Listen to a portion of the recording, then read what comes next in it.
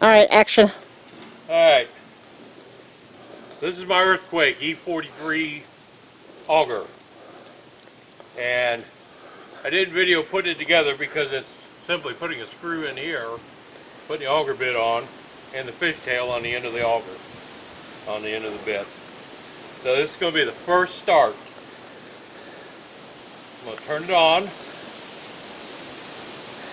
put the choke on, hit the bulb. Gotta see some fuel.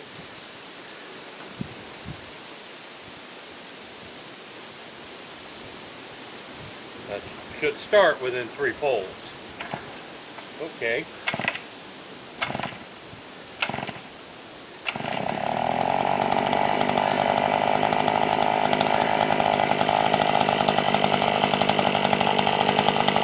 I'm gonna let it run for about 30 seconds.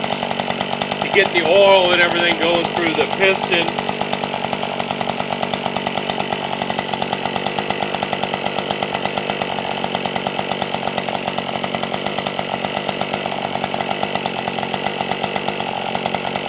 It started.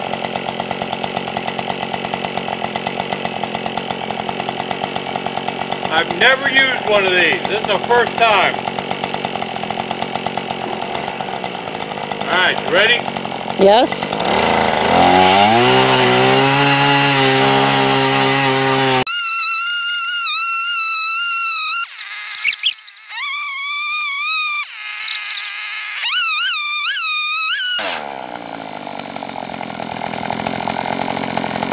Man, this nasty ass clay.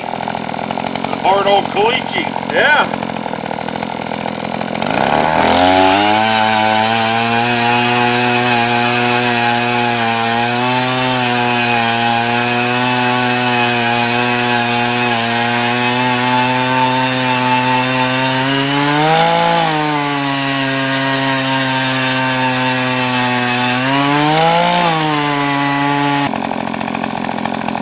Oh yeah.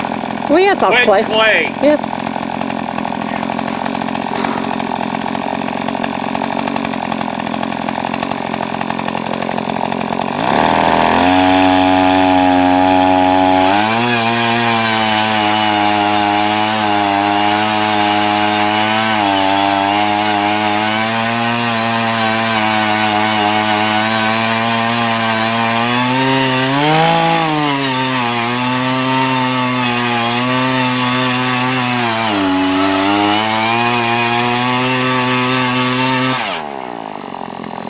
Damn. Woo. Alright, so there's the first post. That's the middle post. And everything else is going off of that. I'm only putting up 4 panels. I'm going to be using wood, making a wood frame. And they're going to be at an angle like 2/3 of the way between winter and summer. So I can catch most of the sun. But you can see where the shadow is. This is late afternoon, and I think. And as the days start getting shorter later, yeah, it's 3:30. That's going to be a good angle, I think. I'm not getting out yet to try to figure it out. It's going to look good there. Nick is going to try his hand at this.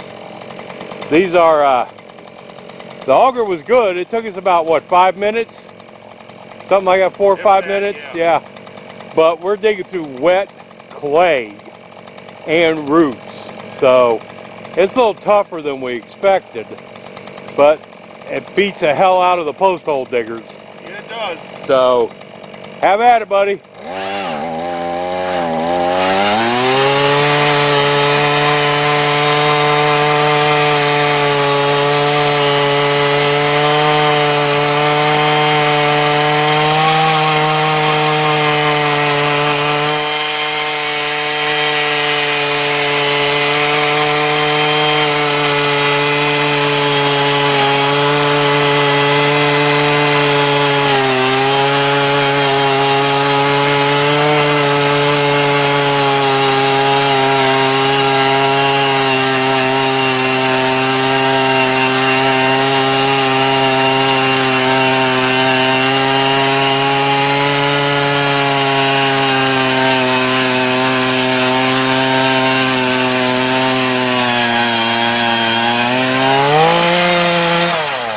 We're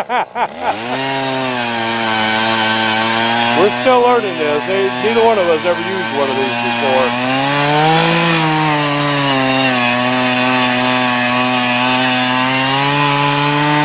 The second hole went a lot better.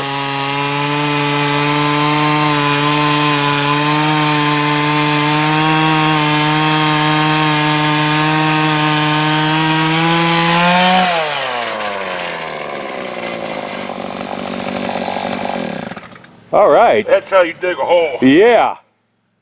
That went a lot better. Woo. Pick it up and kind of like push it down. That'll work. All right. Does do some vibrating though, don't it? Oh yeah. But still. People that do jackhammers for 20 years Holy have that cow. issue where they develop tremors. What a difference. Whew. All right, must not have hit any roots on that one.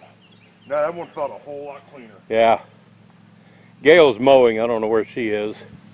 She's trying to tear up the blade somewhere. But now we'll set our second post. Then after we get the 3 posts set, we're going to build the frames. At home last night, I pre-cut everything. Brought it out here, we'll build it all. And then next weekend, I'll bring the panels out and secure them to the frame. But this is how we're doing our DIY solar array frame. All right, so we have our second post set. And I'm not putting these in concrete. They're not going to have to be, because it's not that critical, and they're subject to being moved later, depending on what we do out here. But we're going down about 3 feet. At least the auger says 3 feet. And we're going to do the third one now. Set that post. Then we'll build the frames and put on there, and you'll get a clearer idea of how we're doing this. Maybe we'll get a clearer idea of how we're doing it. This is just things I thought of. Bob the Builder. Yeah, there's Bob the Builder. Yeah,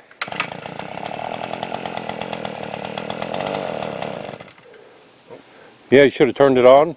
No, I forgot. Oh, it's still on choke. Yeah, I forgot to. You might have to prime it again. Is it on choke? There you go.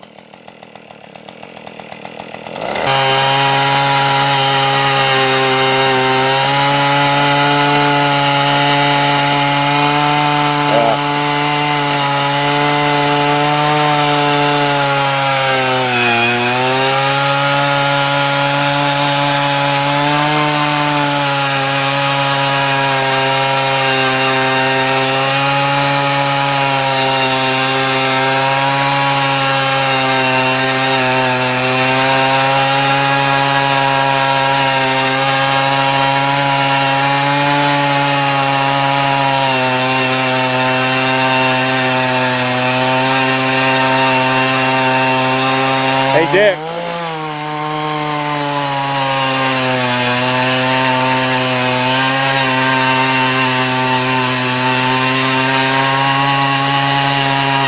I'm telling you what, this old nasty ass clay with roots in it is hard to get through.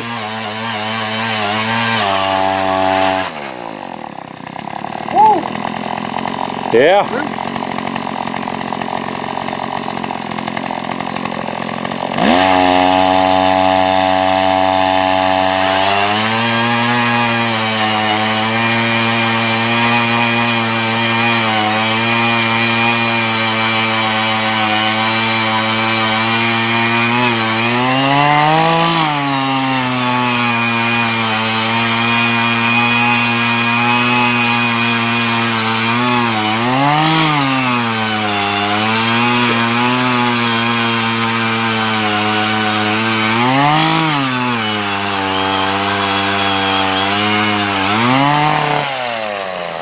Might have to go a little bit deeper on that one. Go deeper? Maybe an inch.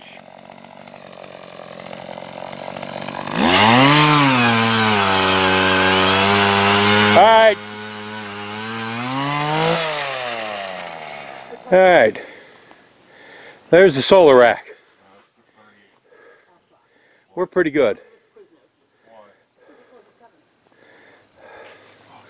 I'll show you what we did here. Now, These 4x4 posts are in 3 feet. That's cut at about 55 degrees. 62 is optimum. But I left it down a little bit so that as the sun starts, the days get shorter, it's still going to pick up plenty. And we're not going to be out here that much during the winter anytime. I'll get plenty of light for the winter. These are temporary until I get the front post set. Now I can get a height of what I need on the front post. But these are temporary. But what's going to happen is my solar panels are 39 by 65. So 4 solar panels go right there, 1,000 watts. That's the plan. And I'm going to put 3 posts in the front, 4x4 posts for the front. I'm not going to sink them. I'm just going to set them in place. And you know, if we get a little bit of movement, so be it. That's going to be perfect. I think if we move out here permanently, these are going to be relocated anyway. So this may be a temporary thing. But for the weekends or just being out here a few days, this is going to be perfect. And plenty of power. 1,000 watts is all I'm going to need. I'm hoping Tuesday Nick and I can come out here and screw all the solar panels into place. I get that part done, then I can start running the wire into the cabin and get the batteries. But yeah, that's what we did today, along with Gail mowed, weed eated, you know, because it never ends. And we cooked out, we had a fire going. It was really nice. It was a great day out here. Beautiful weather, nice and cool. A day we needed. But now we're packing up. It's probably 6:45 or so now. And we're packing up, heading out of here. I'm going to take down some of my neighbor's bushes. I know he doesn't care. But about 6 o'clock, shadows started creeping in from these bushes here. So he'll let me cut down a bunch of that stuff and optimize my son. But that's really cool. You know, sat at home, drew that all out, had everything pre-cut before we got here to where all I had to do was build it. Didn't have to make any adjustments, and all worked out exactly how I hoped it would. But there's your do-it-yourself 2x4 solar array. This is Joe and Gail and Nick helping me out here at the cabin at St. Bernard Acres. We're out.